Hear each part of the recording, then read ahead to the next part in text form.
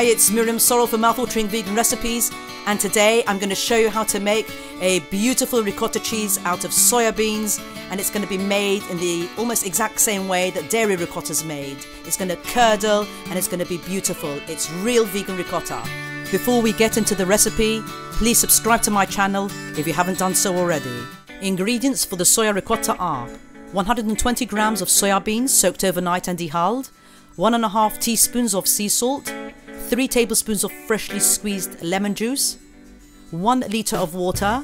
These ingredients yielded a basket and a half of ricotta cheese. You will need a high-speed blender and a ricotta cheese basket, and you'll find the link for the ricotta basket in the description below. Having soaked the soya beans overnight, what you want to do is get them in your hands, pinch them between your fingers, and you'll be left with the hulls.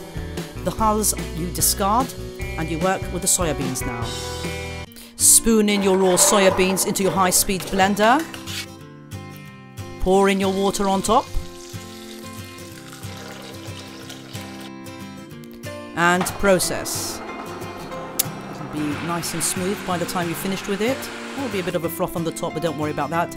I'd like to remind you not to consume this milk at this point. It's not fit for consumption. Anyway, put it straight through your cheese bag and start squeezing it. And continue squeezing. You're going to have to be a little bit patient with this. It will take some minutes. You'll be left with a pulp, also known as okara. There are many things you can do with that okara if you Google. There you have it. Place your milk on the heat. Stir gently. And let it reach almost a boiling point. When that happens, you'll see that it's quite thick. Pour in your lemon juice.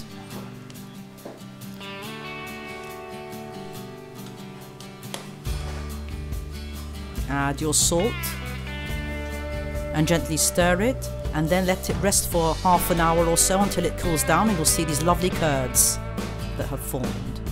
Now you're going to place a muslin cloth in a sieve which will fit into a suitable bowl, and then you pour your wonderful curds into the muslin. You then get all 4 corners of the cloth, put them together,